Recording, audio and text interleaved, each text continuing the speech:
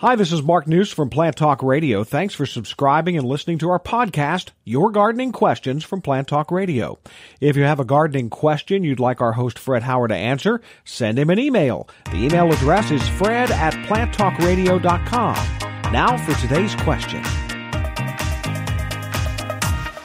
When we first moved into our house, Fred, we had a professional landscaper. Mm-hmm.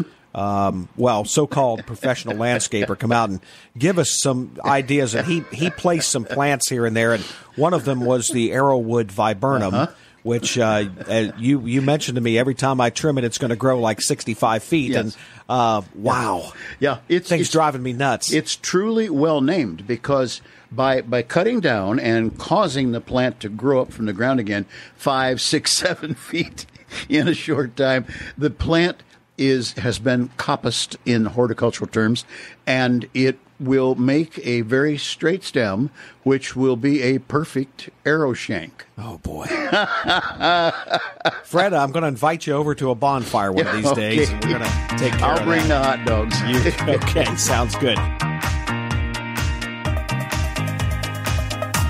Hey, thanks again for listening to our podcast. Be sure to subscribe to our other podcasts as well, the Plant of the Week podcast and the Plant Talk Radio podcast, all on iTunes or your favorite podcast player. If you'd like to sponsor a daily podcast, contact us at fred@planttalkradio.com. To find out more about Fred Howard and Plant Talk Radio, visit our website, planttalkradio.com. This is Michelle Wilson, host of the Business Inspires podcast from the Tri-Village Chamber Partnership. To run a successful business, you need resources, valuable connections, and community recognition.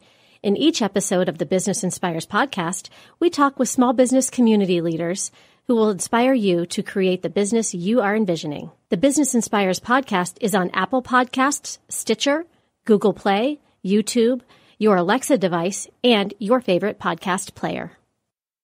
Circle270media.com